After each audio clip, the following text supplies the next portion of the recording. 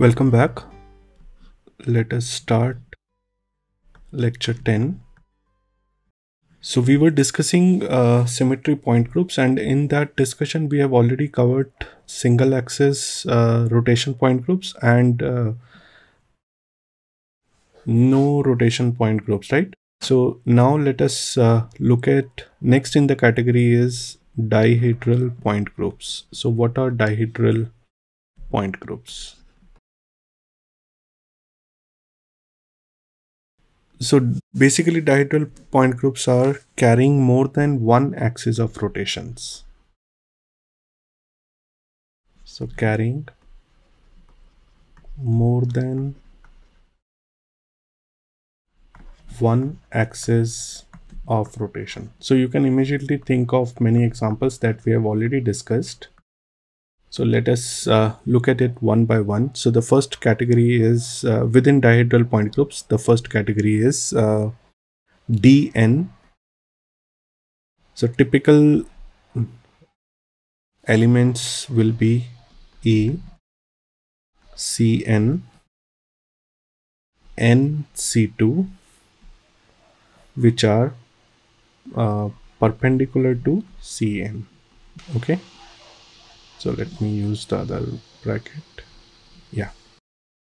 Okay, so ECN, where Cn is the principal axis, and NC2s, which are perpendicular to the principal axis. So the example is, let me show you. So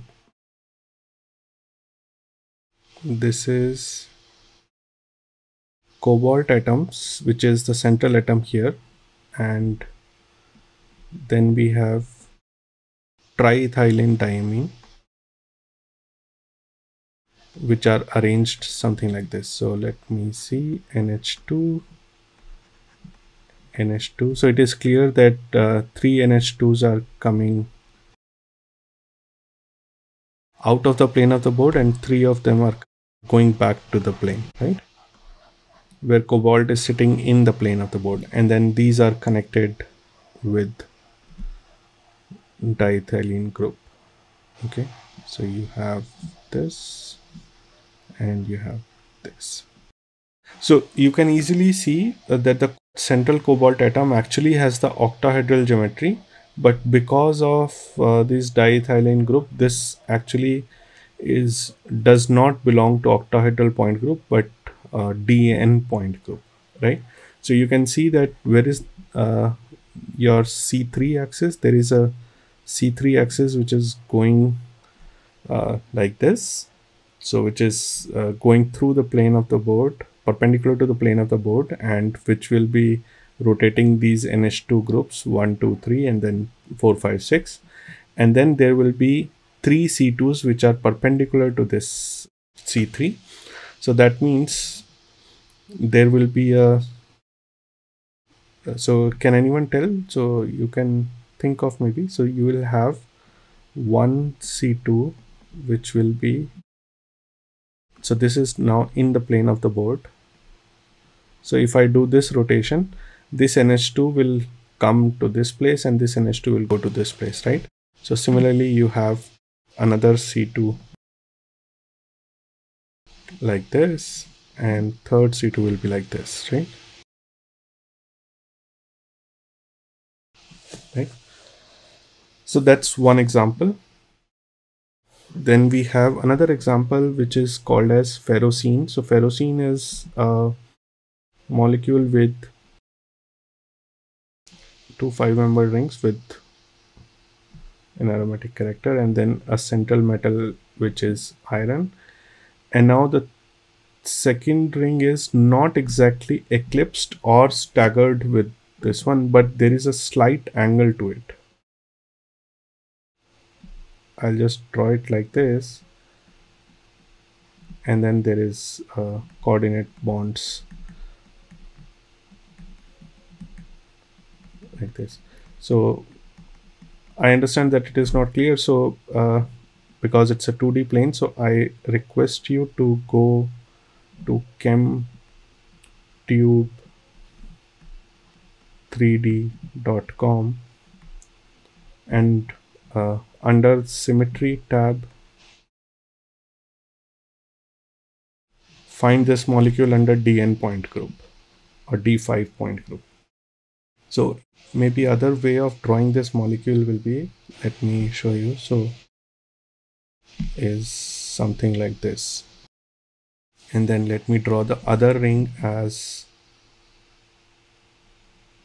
in color red. So there is a slight angle to it.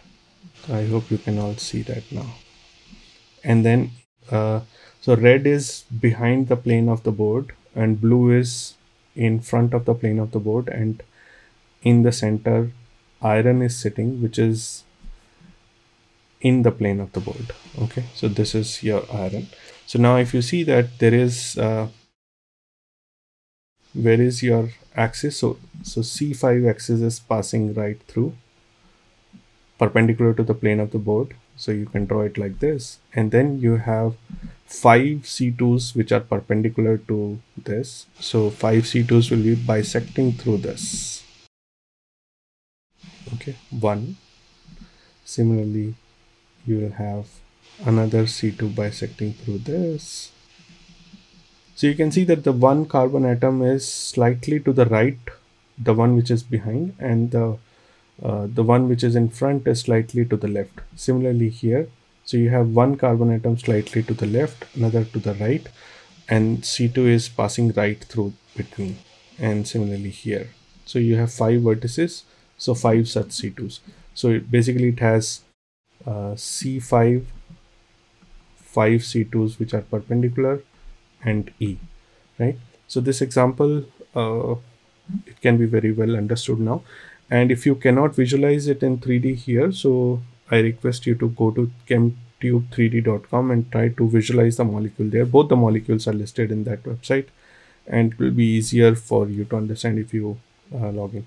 So this is one of the dihedral point groups. Now let's look at the second dihedral point group, which is DNH.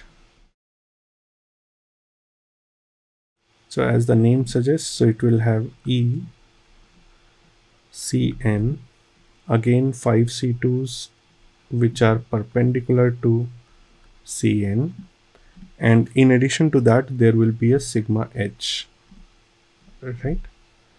So in the previous case there was no H, so H is denoted as DNH here. Now we have already seen these this example.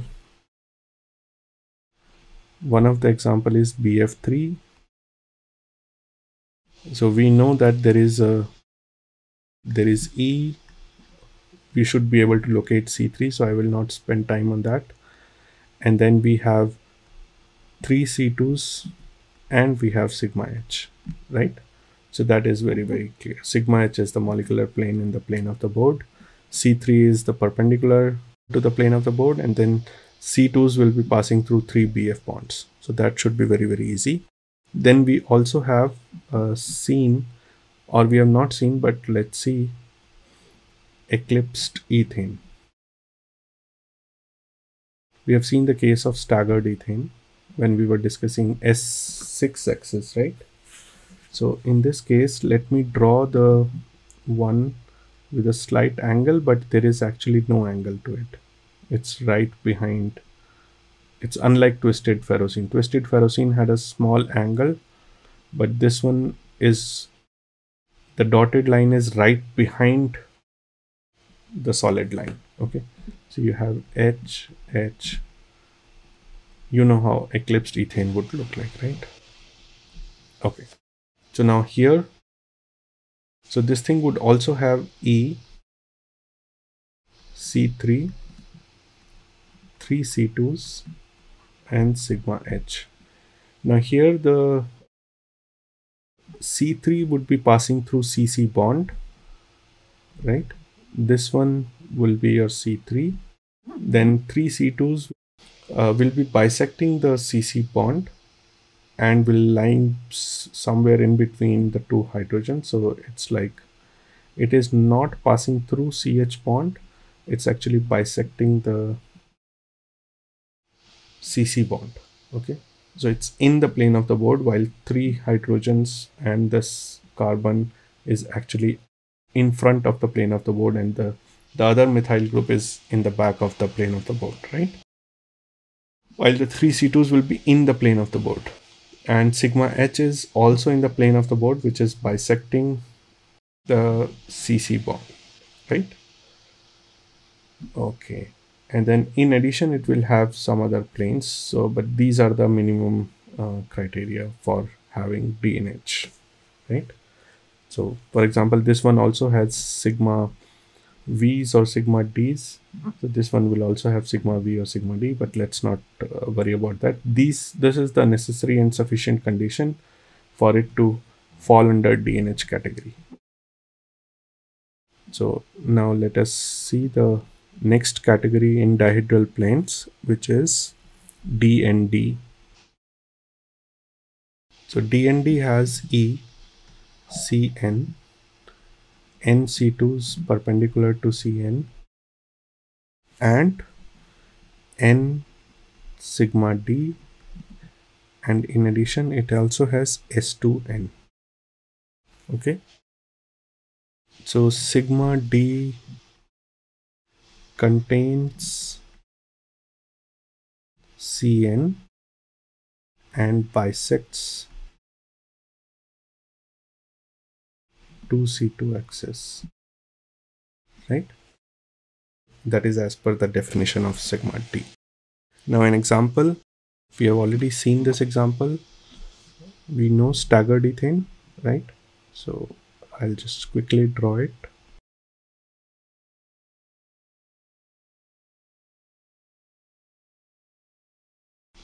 So we have already discussed this example, so we will not cover this in detail. So it has E, C3, we know it has C3, it has 3 C2s, it has 3 sigma Ds and a S6, right? We have seen how there is a S6 in this one, that we have already seen.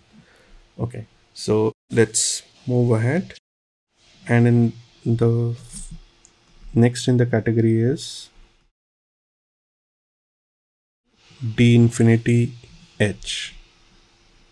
Okay, so the elements and the corresponding operations will be C infinity.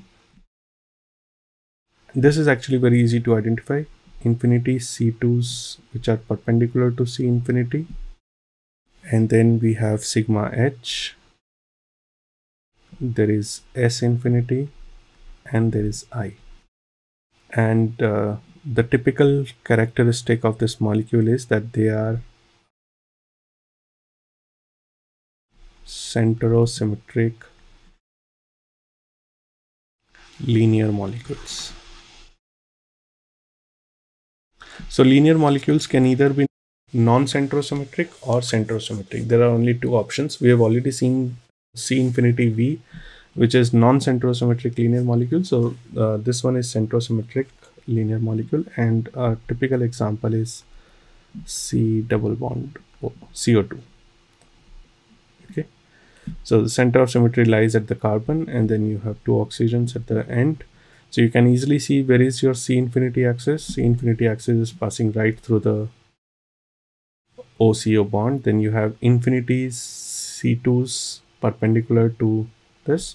So axis perpendicular to this. So you'll have one axis, another axis, another axis, right? So there'll be infinity such axis passing through perpendicular to OCO bond and so on.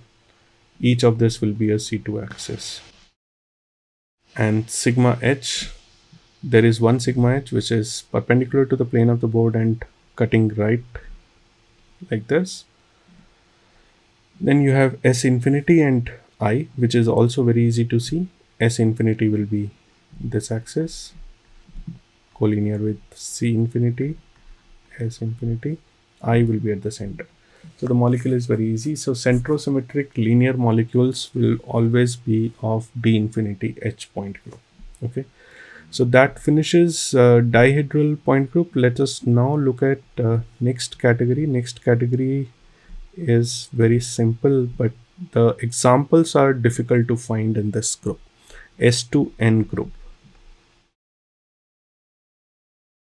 Okay, so within S2N, let's or it's actually called as not S2N, it's called as SN point group. SN. Okay, so within SN, let us see an example of S2N. There is only one category, S2N, for E1N basically. This will have E, CN and S2N symmetry element. There are no other symmetry elements present, no sigmas. So a typical example, it's actually a little tedious to draw. Let me see if I can draw it correctly.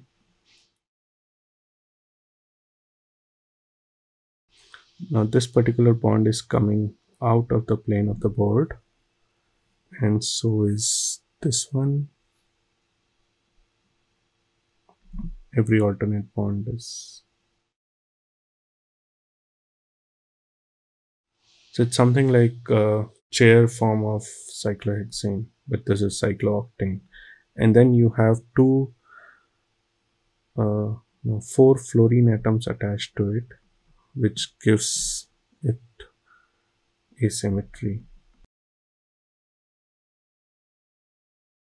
You can have any atom basically here. So you can see now there is no sigma present to this, because even if you try to draw a sigma cutting, let's say this one, you'll not be able to reflect the opposite atoms here, right? Okay, so there is no sigma, very clear. There is E, there is Cn. So in this case, what will be your Cn? Try to find out. And then you will have a S2N.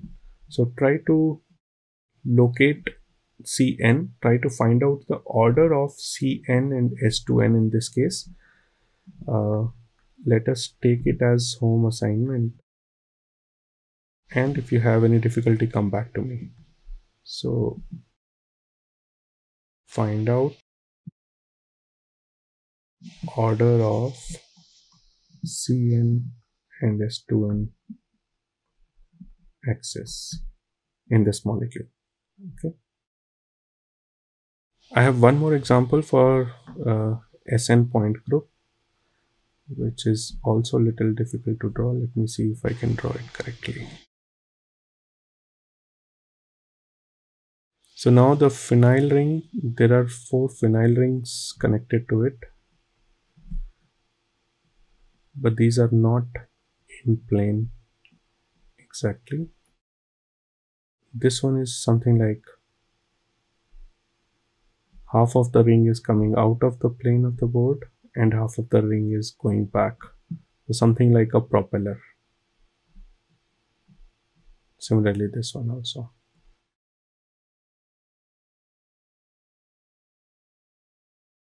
So here, in this case, I'll tell you what the order is. E, C2, S4. It is easy to identify. So this one is also S2N point group or S4 point group basically. Okay. So this should be very, very clear. So we have covered single axis, non-rotational, dihedral S2N, and last in the category of point groups is called as cubic point groups.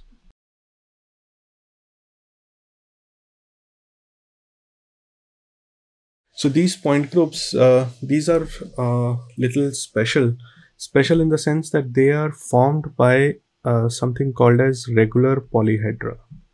The shape of these molecules is can be represented by regular polyhedra. So let us first try to understand what is a regular polyhedra or polyhedron. So what is a regular polyhedron? So regular polyhedron has, let me open up my figures. Yes. So the faces are so So regular polyhedron is a closed figure, is a closed figure. The face of each polyhedron, or all the faces, are equivalent. Vertices are equivalent. When I say equivalent, I mean that they are equivalent when you operate them by symmetry operations.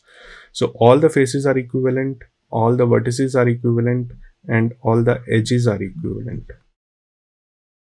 So that means you can replace any edge by another edge by doing any kind of symmetry operation, and they should be equivalent. Okay, so how do you form regular polyhedrons? Let us see that. So what it takes to form regular polyhedron. So for a polyhedron to form, you need to start with a equilateral triangle. Okay, so let's say if we start with equilateral triangle, how many equilateral triangles do we join together at a given vertex so that it can form a non-planar geometry? So let's say if we join two of them, then it will form only a planar geometry. So it has to be more than 2, right? So more than 2 meaning, so this will not form a regular polyhedron. However, if we have 3 equilateral triangles connected, so 2 are depicted on one on this side, another on this. Let me draw it a little bigger so that you can visualize it clearly. So this is one, this is second, and the third one is at the back. Okay. So this is your this is my one triangle, one equilateral triangle. Then I have second equilateral triangle, and third one is at the back, right? These are the 3 which are meeting at this particular vertex, right? And then the fourth one automatically goes at the bottom of this, which will seal it and make it as a closed figure. So what is the geometry of this? This is basically a tetrahedral geometry, or you can call it as tetrahedron, right? Now so we combined 2 equilateral triangle along the edge. You cannot do it, or at the vertex, so you cannot make a closed figure. If we combine 3, you can make a closed figure, and this is a regular polyhedron. Now if you see all 4 faces, it has 4 faces which are all equal. How many edges are there? 1 2 3 4 5 6 edges. All 6 edges are equal, all 4 vertices are equivalent, right? So that forms a regular polyhedron. Now let's say if we have if we combine these equilateral triangle, if we combine 4 equilateral triangles at a vertex, so that will give rise to a, how do I draw it? Let's see. No, it will be easier to draw if I first draw a,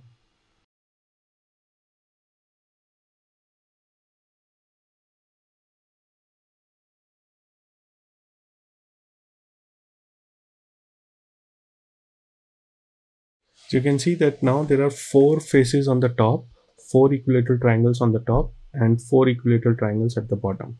So this forms a octahedron. This also is a closed figure, right? So it has 8 faces. Now similarly, if we draw 5, so here at a given vertex, 4 equilateral triangles are meeting. So one is at the back, one is at the front, and then you have one at the side and one at this side, right? So you have 4, and similarly 4 at the bottom. So at a given vertex, at any given vertex, there are 4 equilateral triangles which are meeting. So now let's see if we can go to 5 equilateral triangles and we can make a closed figure. So let's try to draw it. So far we are playing only with triangle. Then we'll have to go to the higher polyhedra to see if we are drawing it correctly. Yes, anything which is at the back, I'll draw it with a dotted line so that it is not confusing.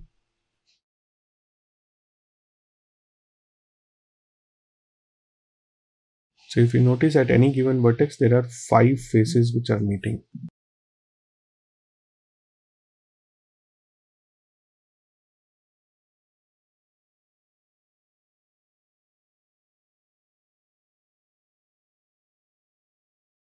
One, two, three, and then you have 4 more.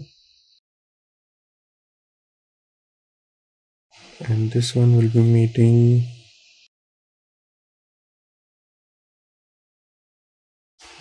Let's draw this a little bigger.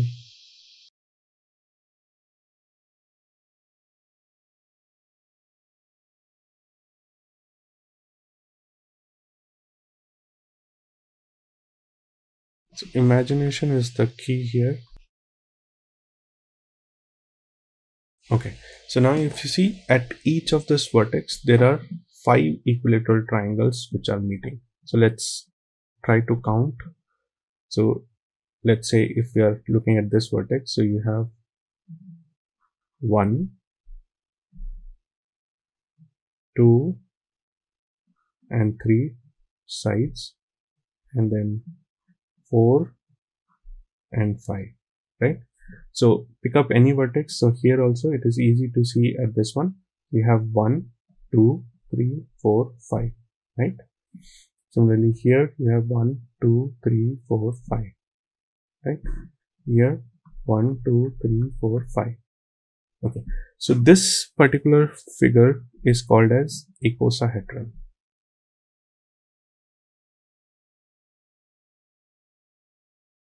So here you have 20 equilateral triangles or 20 faces forming, and this one is also a regular polyhedra, so it falls into the definition of regular polyhedra. So now let's also see, so if we try to combine more than 5 equilateral triangles at a given vertex, you cannot form a regular polyhedra. It will not fit into a regular geometry. So these are the only possibilities which can be formed by a triangle or equilateral triangle. Let's also look at what can we do with a square. So if we have a square, so if we combine 2 squares, you cannot do it, right? If you combine 3 squares, you still cannot do it. So you have to, no, you can do it actually. With 3 squares you can do it, but how do you do it? So how do you do it with the 3 squares? You actually form a cube. So here if you see, at each vertex there are 3 faces which are connecting. At each given vertex there are 3 faces which are connecting. So this also forms a regular polyhedra, and this one is easy, so you know that this is a cube. And if you try to combine 4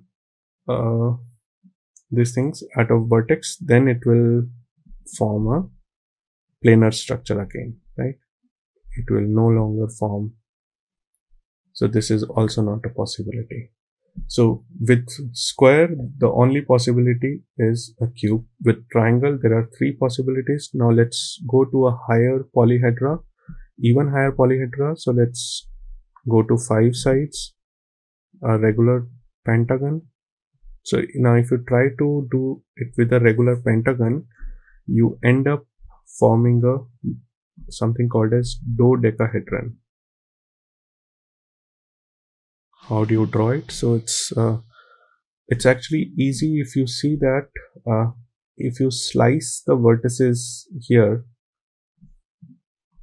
I'll just try to do it for you. If you slice the vertices here, you will end up in a pentagon. So all these vertices, if you slice at equal lengths, you will end up pentagons joining each other. Let's try to draw it so that it is clear. Now try to draw 5, all of them connected with each other. We have 1, 2, 3, 4. So this one is 5th. So drawing a 3D figure on a 2D is sometimes a problem. So let's see. And then you have at the back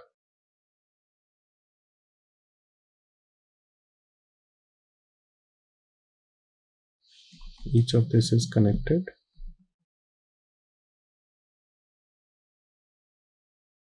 So now you see that at each vertex, at a given vertex, there are 3 faces, 1 face, 2 face, and 3rd face. At each given vertex, that there are 3 faces. So similarly here, if you see that 1, 2, 3, you see it here, there are 1, 2, 3. So there is an interesting relation actually. If you slice this one along the vertex, you'll end up in icosahedron, right? So this thing is related to this thing with the slice operation.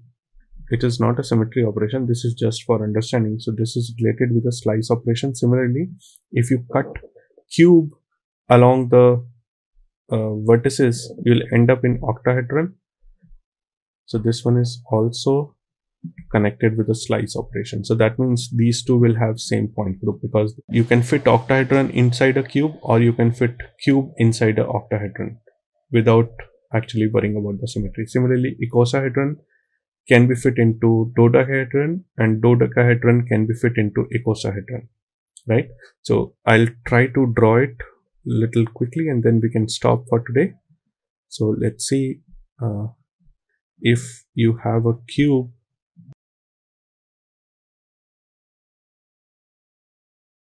you can see that how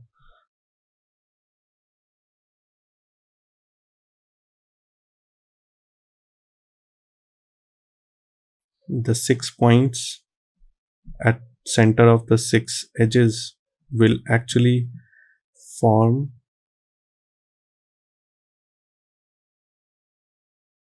a octahedral geometry, right? So it is very easy to see. Similarly, within octahedral, you can fit a cube. So this leads to a set of point groups called as cubic point group. The name is cubic, but it has non-cubic entities also.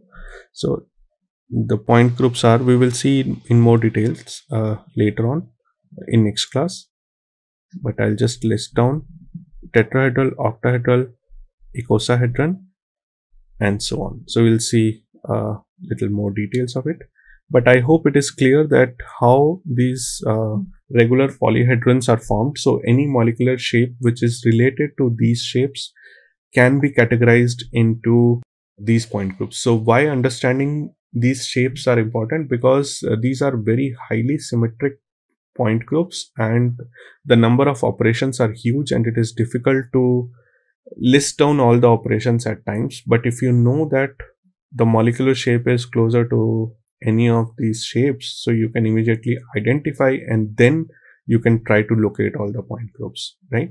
Okay, so that's all for today. So let's continue in the next class with more details of what are the symmetry elements and operations for these point groups, and what are the other categories within cubic point groups. Okay, thank you very much.